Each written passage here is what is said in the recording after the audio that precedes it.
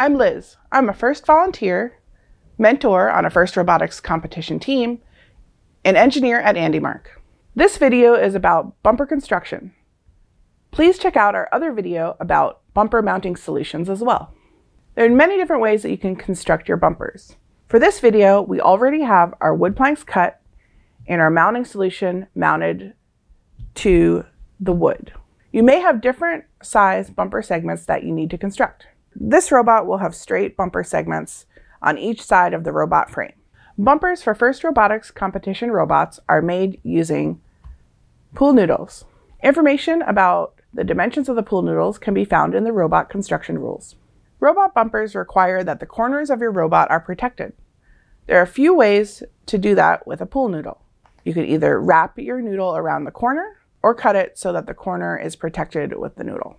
One way to do this is cut your noodle at a 45-degree angle and make a miter cut. The pool noodle can be cut to length using a saw or knife. Please be careful when doing this step. A blade with a serrated edge works well while cutting the foam. To make a 45-degree cut in your pool noodle, this pool noodle is 2.5 inches. So if we mark 2.5 inches from the edge, this mark will help us make our cut. We want to cut so that the top of the angle is at the edge of the noodle and the bottom of the angle is at this mark. When these two angled cuts are together, they should make a 90-degree angle for the corner of your frame. You can tape them in place on your wood plank. Make sure with angled cuts that the short edge of the noodle is facing towards the wood. Make sure that the tape firmly holds them in place, but does not squish them out of shape. Now that you have your bumpers cut to length and taped to your board, you can move on to cutting the fabric. Bumpers are used to indicate your alliance color. Teams will need a set of red and a set of blue bumpers. The noodles and wood will need to be wrapped with red or blue fabric. Ensure the fabric that you choose complies with the robot construction rules and is robust enough for match play. Take your fabric, ensure your fabric is wide enough to wrap around both the top and bottom of the noodles. The fabric can be longer in length and cut down to size later. Place your bumper in the center of the fabric. Wrap the fabric around the top and bottom. You want the fabric to be tight around the noodles. Cut your fabric to length, leaving extra to wrap around the edges. At this point, you should have already planned where your brackets are going to go on your bumper planks. You may need to temporarily move these out of the way to attach your fabric to the wood. Consider how you're going to put your team number on your bumpers. If you are gluing or using adhesive back numbers, you may be able to put them on after your bumper is constructed.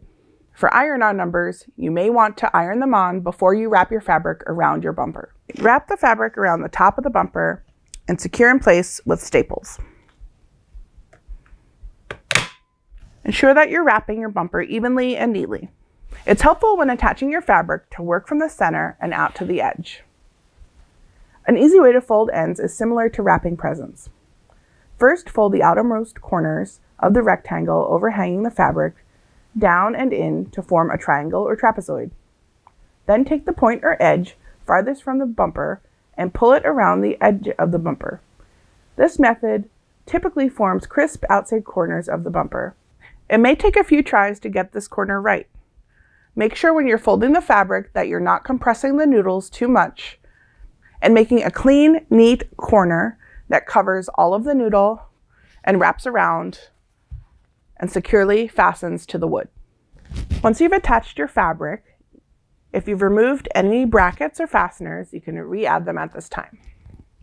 You may need to cut away excess fabric to make room for your brackets. For bumpers that wrap around the corner of your robot, you may want to have the noodle wrap around the corner of the wood. Make sure you measure your noodle so that it reaches from end to end, leaving no part of the wood exposed. Tape the noodle to the wood plank. When you wrap the noodle around the corner, make sure not to compress the noodle too much.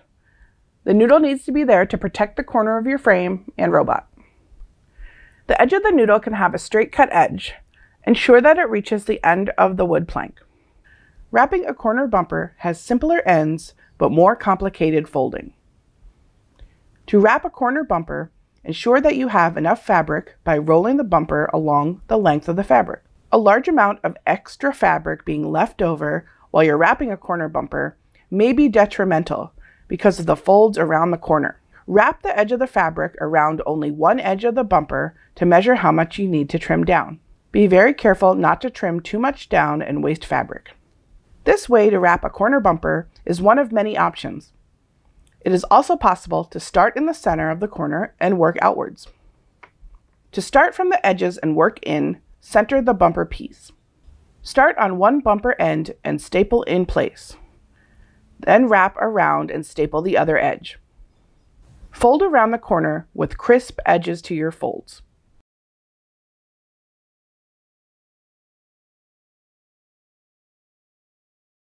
Cut a small relief in the fabric to allow room for staples later. Staple this edge in place. Repeat on the other 3 edges of the bumper. Reinstall the brackets at this point and make sure that the bumper fits on the chassis. This is one way how to construct your bumper for competition.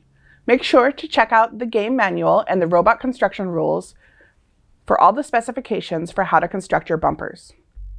And make sure to check out our bumper mounting video as well.